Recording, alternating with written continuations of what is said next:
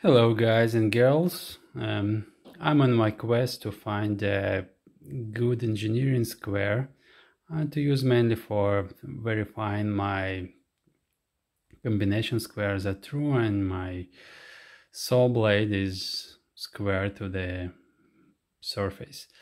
So first I got myself a pair of Groz squares. It's an Indian company, made in India. They have two series. These are machinist square, less precise ones, and they also have a precision squares, which are much more precise, but cost about like 4 times more. So right, and after that I went ahead and tried another set from iGaging. So I got 150mm square from iGaging. It came in a plastic case, and 300mm from iGaging, which came in a wood case. Yeah, so nothing fancy, just a sticker, iGaging USA Precision Engineering, made in China. Cool. So inside there is a square. Yeah, nice square. Right, let's take it out. Let's take out the big one as well.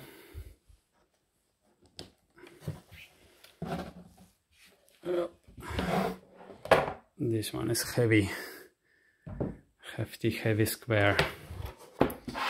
Okay, the box is basic, but I don't know, does the job. At least there is a box. So price wise, this is 150 from iGaging. Cost me $32 Australian dollars. I can get one cheaper, like for 25, I think. Again, with the case. The one from Groz is 17 for the basic series. Yeah, but no case at all. So 300mm cost me 89 bucks from iGaging, and the similar one from Groz cost 75. So the same, more or less the same price range. Now, precision. Groz doesn't have any standard stated on it, so they just say squareness up to 72 microns. No, not too bad. Yeah, this is a 100mm one, also 72 microns. Now, iGaging, all it says on the description on their website, it's manufactured to DIN 875-1 standard, which says the squareness should be 18 micron for 150mm and 25 micron for 300mm. Right, so let's compare the construction and build quality. So iGaging has 3 locking pins here, built very substantially. So it's a thick blade, feels like you can't bend it at least easily. Wide stock, quite hefty. Check the weight.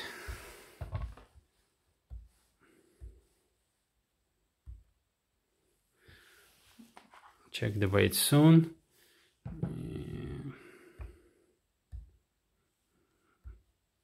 Yeah, so iGaging weights 352. Similar one from Groz, 243, about 30% less. Oops, not square anymore. Anyhow, the one from Groz, I can't see any locking pins here. Yeah, so interesting, how did they do that? So another thing is one from Groz, it has its blade flush with the stock, right? So it's like one line here, focus, one line here, while with iGaging it's not really flush. It doesn't matter, like I don't see any situation where I can need this, but I'm just an amateur, so what do I know? They both has a notch here, though in Groz the notch is only on the stock, while in iGaging it's both in a stock. Yeah, you can see the notch here, both on the stock and the blade. Again, it doesn't matter for me, but that's the difference. Another thing is dimensions. So this guy is 102, 101 by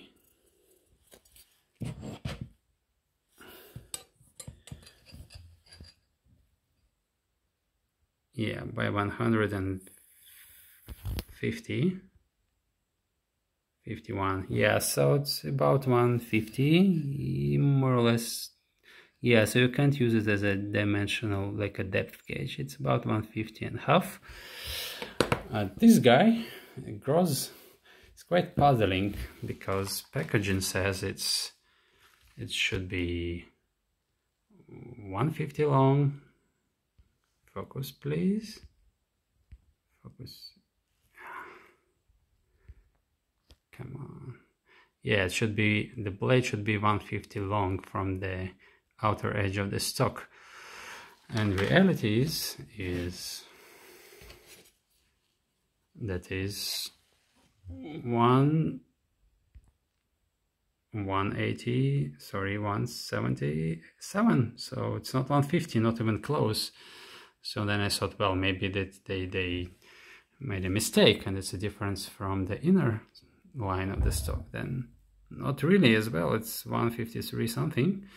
So yeah, this is kind of off in that sense. But again, it's a square and all it matters that it should be square. So one more thing, so the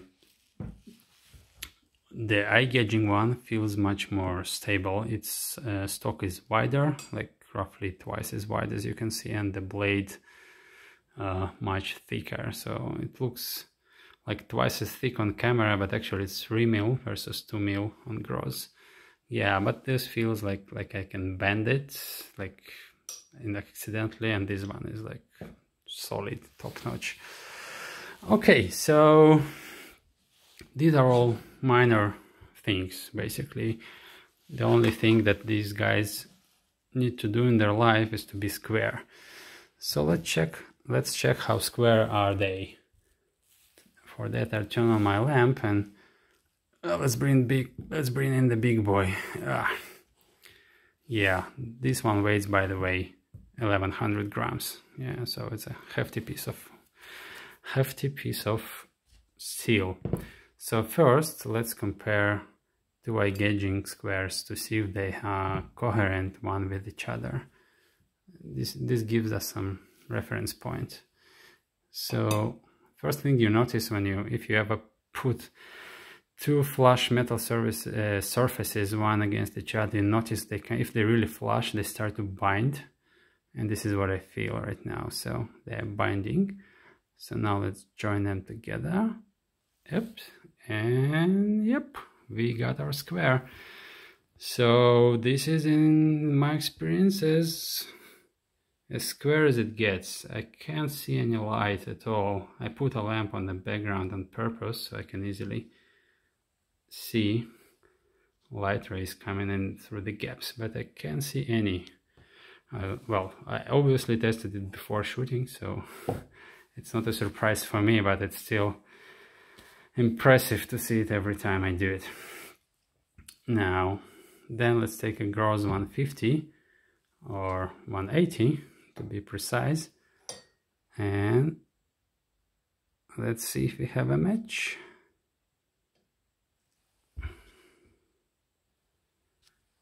Yep, pretty nice indeed. Looks good. Let's see if it's square on the other side. And surprise, surprise. So this is where 72 micron tolerance comes in. Yeah, I guess it's square on the outer edge, but on the inner edge there is a noticeable gap.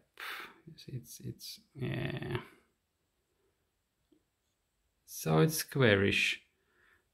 I can eyeball it by measuring the same gap on my caliper, and yeah, I can tell it's, yeah, about 7, yeah, it's within that 72 microns. Yeah, I'll be surprised if it's more.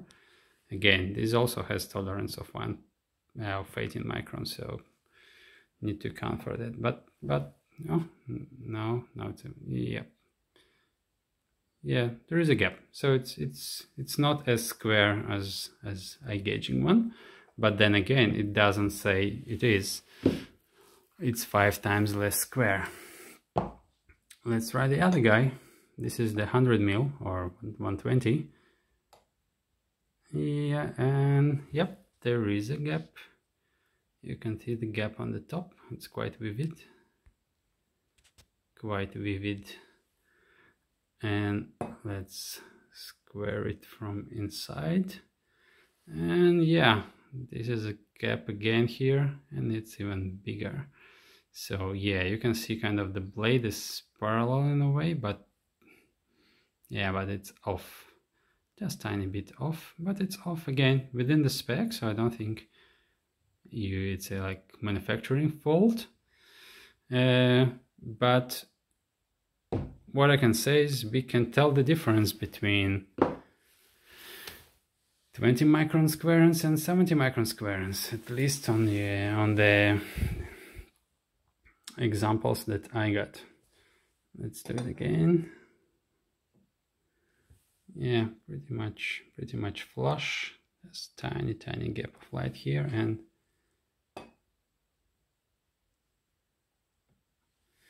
in the square is off. And again, iGaging against iGaging.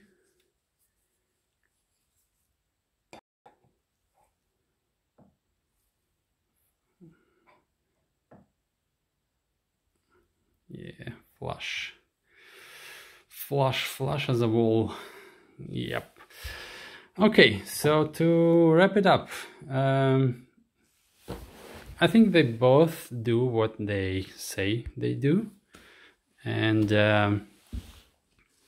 so these guys, they say they're within 72 microns, and probably they are from what my eyes can tell.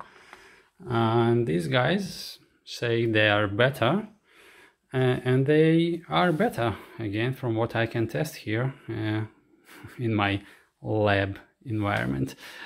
Anyhow, I will be staying with iGaging, I guess, for the pretty much the same price, particularly if you consider it's the tool that's gonna last you a while if you take care for it. The price difference is negligible, and you get the case, which is worth it alone, and you get much better precision and better, more substantial build quality. So this time I'll go with the iGaging, and thank you, Groz. You're going back into store.